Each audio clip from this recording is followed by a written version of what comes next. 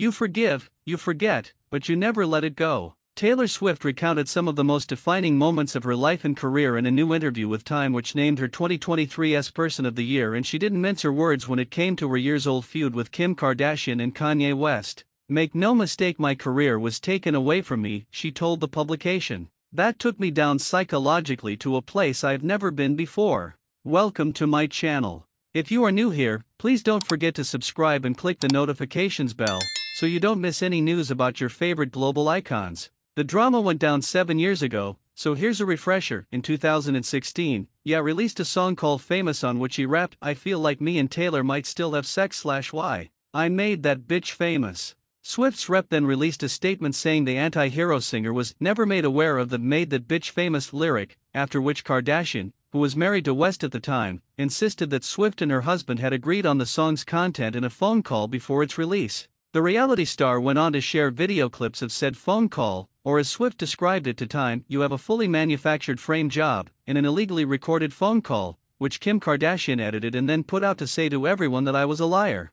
Billboard has reached out to Kardashian's rep for comment. Public opinion generally turned against the 12-time Grammy winner, who essentially went into hiding. She'd later re-emerge in 2017 with her fittingly titled album Reputation. "I moved to a foreign country.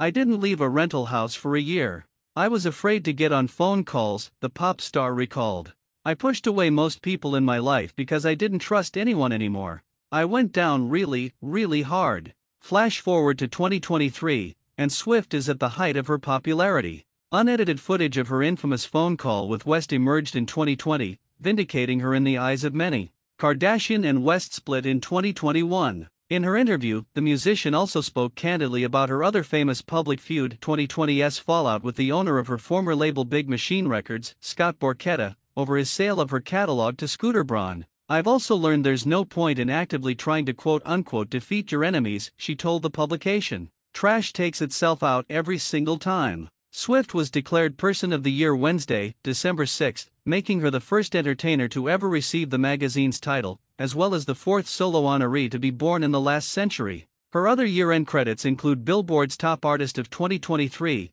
Top Global Artist for both Spotify and Apple Music, Forbes' 5th Most Powerful Woman in the World, and People's Most Intriguing Person of the Year. Thanks for watching. Please don't forget to like this video and drop comments, and most importantly, don't forget to subscribe and hit the notification bell so you don't miss anything.